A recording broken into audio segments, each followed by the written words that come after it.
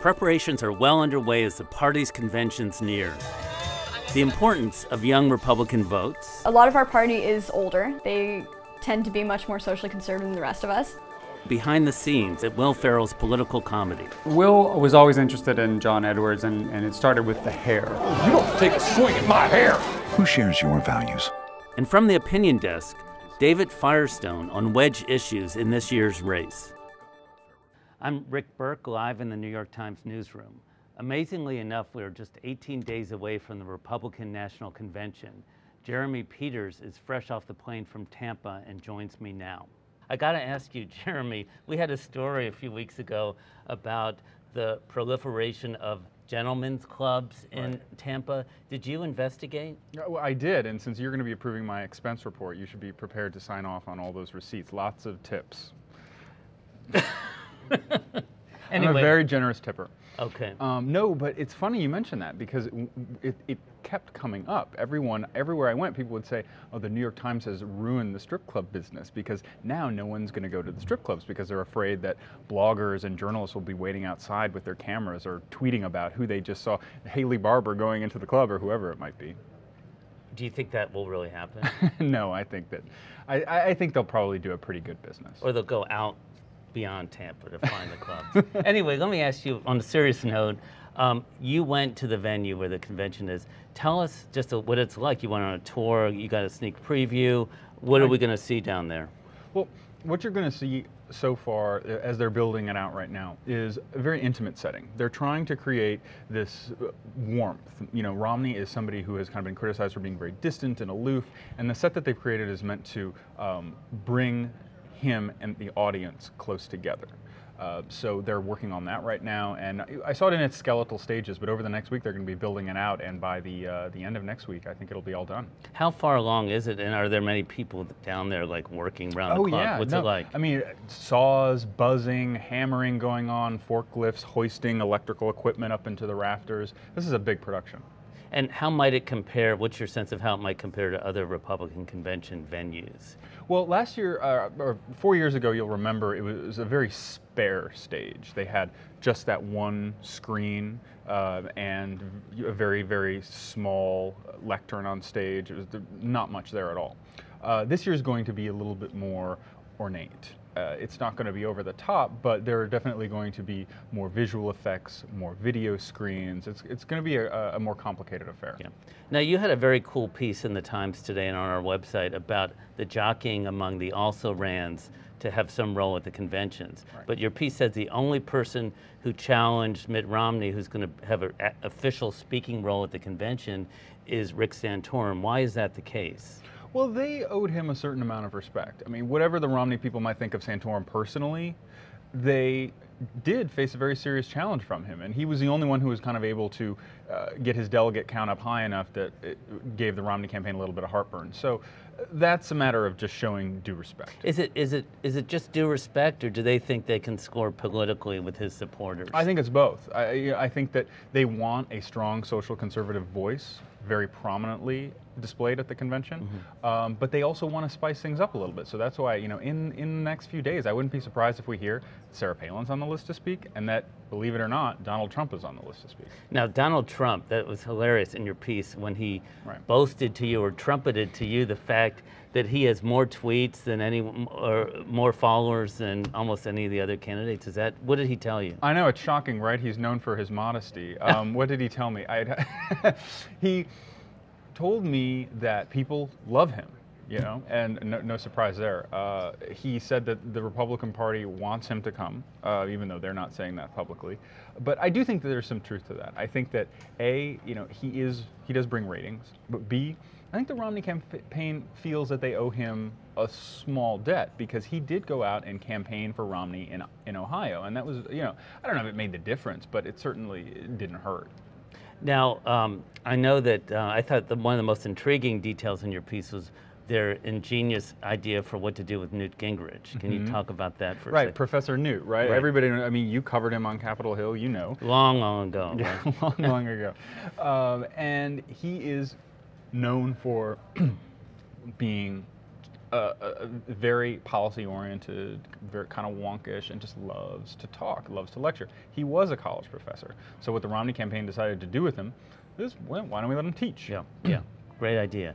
Now, we're going to let you go, but just any advice for dealing with the sweltering heat for those of us going down there in a few weeks? Yes, don't ever go outside. Seriously? Seriously. Okay. They're actually going to have an air-conditioned walkway from the press center to the convention hall, so we won't have to worry about that. Well, thanks, Jeremy. I know you're going to be joining us a little bit later in this show, so thanks a lot. We'll talk to you in a minute. Thanks. For all the stagecraft in Tampa, one group I'm sure we're going to see on the stage is young Republicans. We may not see Newt, but we'll see young Republicans. But they approach the issues, especially social issues, a little differently. I think my earliest memory of political activity was actually in 2000 when Bush was running, and I knew that my parents were voting for Bush, and at school we had a straw poll, and I was only in 2nd grade, but I remember it coming over the announcement that Bush had won our straw poll. I was like, okay, cool, our guy won.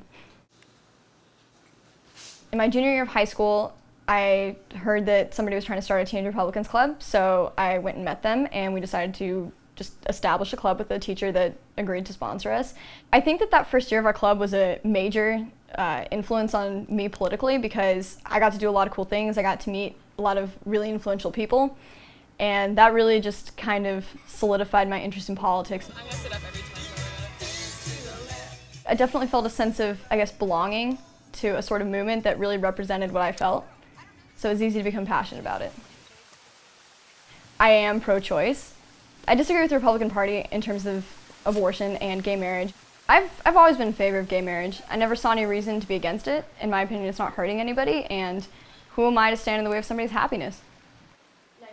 And I see that with a lot of the students that I'm around. A lot of the college Republicans I know share a lot of the same liberal to moderate social views, and I think that that's actually changing the face of the party. I think that supporting Mitt Romney is a pretty easy choice for me, just because I've found him to be the most qualified candidate solely based on executive experience and his economic background. I would actually prefer that Mitt Romney leave social issues sort of alone because I do disagree with him on those things. While he keeps saying the first thing he'll tackle is either healthcare or the economy, and personally I'd prefer that he tackle the economy because I'm graduating in a couple years, I'm actually looking for a job now, and it's pretty dismal where I am. Susan Salney had a front page story today looking at this voter demographic. Now, Susan, you went down to Charlotte, among other places, and you talked to a lot of the young voters. What did the young Republicans tell you that struck you as different from what you might have expected? Well, I was expecting to hear a lot about social issues, particularly things like same-sex marriage and abortion, things that had been mobilizing factors for voters in previous elections, but I didn't hear a lot about that. So I started to ask questions about it. And the answer surprised me. For a while, I wondered whether I was at the right convention. I found a lot of support, a lot of moderation, and a lot of, quite frankly, liberal views on those topics that were in contrast to what I thought I would hear. Then why Romney? What excited them about Romney? Well, that he seems to be moderate on those sorts of issues, but that he's focused so far on presenting himself as someone who can fix the economy. This is a generation that has really been hit hard on the economic front. Their unemployment rate is even higher than that for older Americans. So they want to hear someone say, we're going to create jobs. And how excited did they seem about Romney's candidacy? They seemed that they would go out and work for him, but a lot of them did say that they had supported other candidates in the primaries and that they had come around to supporting him. Because I wonder, like 4 years ago when you covered a lot of voters and you talked to a lot of the young Obama supporters, there seemed to be a really outcry of support for him. It seemed to come from the heart and the soul, and that didn't really seem to be the case here. This is more practical for their own lives and careers, and they're thinking... I think they're trying to cast a wide net, too, and they're hoping to bring in that liberal, the libertarian aspects of the party, the supporters of Ron Paul, and other people who have more moderate views. Now, if we look at polling, most of these under 30 voters are probably going to vote Democratic, right? So, I mean, so how serious is the effort by the Romney campaign, by the Republican Party to win them over in November? This is a group that voted for Obama by a margin of 2-1 in 2008, and Republican youth had one of the lowest turnout levels in the 2008 election in the history of presidential elections. And they had not come out in strong numbers for the primaries either. So there is a real effort to get them to the polls. They don't expect to win the youth vote, but if they can just shrink the margin between Romney and Obama, they'll be happy. And they think that can make a difference in some of the crucial swing states. Great. Susan, thanks so much. Appreciate it. Now, Jeremy Peters, our friend from a couple minutes ago, is back with yet another appearance. He recently sat down with movie director Jay Roach, whose politics-themed comedy starring Will Ferrell opens tomorrow. Oh, look at this, okay? 62% of the people that got asked liked you, okay? Then the phone call happened. Then they asked the same question. Now only 46% of the people like you. Run through it one more time. These spin doctors, you know, kind of draft the candidates almost like casting, and they give them a huge amount of advice and instruction and shove them out on the stage and then sort of try to edit their performance as best they can. And there's a you know, an embarrassing amount of overlap between you know, what we do making films and what they do and propping up, you know, national candidates these days. Hate to break it to you, friend, but your balloon's getting ready to pop. You know, despite its silliness and crudeness, you're making some pretty damning points about the state of American politics, aren't you? We're aware that there may be a connection between what we're doing in real life. Well, as a Christian, I guess that it would be easy for you to recite the Lord's Prayer. Is that what we're resorting to here? Gestapo tactics? We studied a bunch of campaign ads before we started making this. One of my favorites was the Demon Sheep ad. Fiscal conservative. And that was like a U.S. Senate campaign. And we worried sometimes that we couldn't go far enough to actually be exaggerated. Comedy likes exaggeration. I'm wondering if you could tell us maybe some of the political malfeasance that might have inspired you. Well, Will was always interested in John Edwards, and it started with the hair. Oh, you don't take a swing at my hair. It just seems to be a pattern among certain politicians that they get caught up in these you know, scandals. I wanted to take this time to say that we're going to be under a lot of media scrutiny. We were inspired by Herman Cain during the GOP primaries, who was caught in a scandal and then had his poll numbers go up. That became a factor in our story as well. I haven't yet seen a riot break out in the middle of a debate, but it doesn't seem that far from those sort of town hall near riots that happened in 2008. Rick, I'm speaking. With politics being as polarized as it is right now, is there something of a release valve in seeing a film like this for Americans who may just be tired of the political system? I look at it as therapeutic. I honestly worry for our system. I'm as jaded and cynical as you might think we are because we're doing this kind of film. I'm at least also idealistic and very aware of what I wish it could be and what it is and how different those two things are.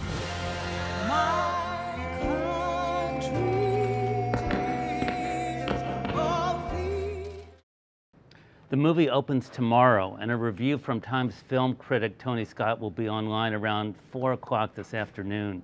I have to tell you, I read it, and they won't let me tell you what it says, if it's thumbs up or thumbs down, but I tell you this, it's a fun read, so definitely check it out. That's all for me. Op-ed columnist Charles Blow is standing by now with editorial board member David Firestone.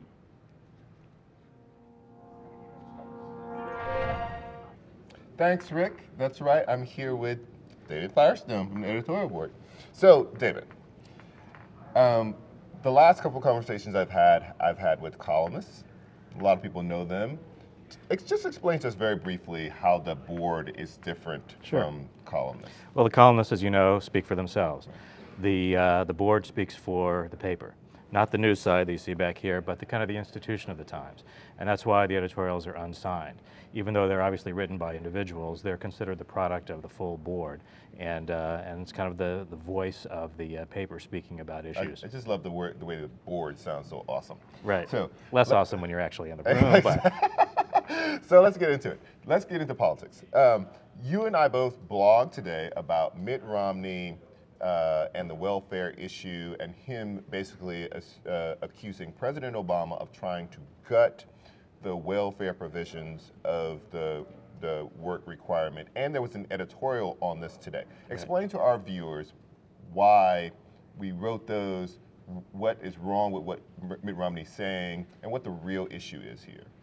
The administration issued some waivers on the work requirement for welfare, which goes back to 1996, the Clinton administration. The conservative groups immediately claimed this was a way to get out of the work requirement. In fact, if you start to look at the actual details, what the administration did was allow states at their request, the state's request, to find ways to approach the work requirement differently, as long as they could bring more people into actual jobs. And many of the people requesting were Republican governors. That's right. And, That's right. And at a certain point, Romney, when he was governor of Massachusetts, had requested something of a waiver, maybe not the exact same Not waiver, this exact one, right. but waivers to the welfare program as well. Is that right? Exactly.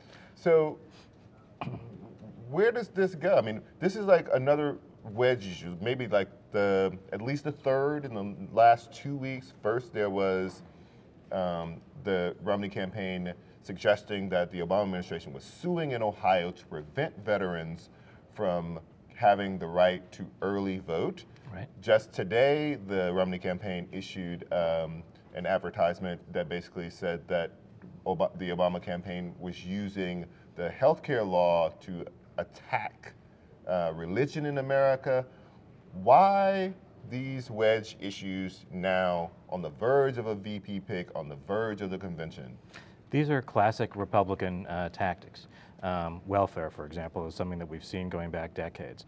And the military is a way to kind of excite the many military members who are tend to vote Republican. I think it indicates that the economic argument that they have been making, that the Romney campaign has been making for a while, isn't as effective as they thought it would be. They're kind of stuck around 48, 49%. They had really hoped to be higher by now. And so they're going back to a really tried and true and frankly cynical approach to increase participation of blue-collar voters and divide one side from another. But is that a workable tactic to increase that margin? Because now you have to get above the base, you have to get into independent voters. Are these wedge issues the kinds of issues that play well among independent voters in America? I don't think so. I mean, I think this is a very tired approach. That most voters are pretty happy with the way the welfare system, for example, is working now, and they don't really feel that this is an issue that affects their lives. I just have a feeling that it will look as manipulative to voters as it, in fact, is. Manipulative? I mean, I suggest panicky, but that's just me. Right. But to me, it suggests a certain level of desperation because, you know, what Mitt Romney has hung his entire candidacy on is this idea that he was a chief executive, that he did well in business, that he knows the economy better than Barack Obama. And in fact, if you look at the polling, the only area where Mitt Romney does better than Barack Obama is on the economy. So if you start to turn eyes away from your experience on the economy into issues of who shares your values, well, Barack Obama actually wins on that if you look at the Gallup polling. Right.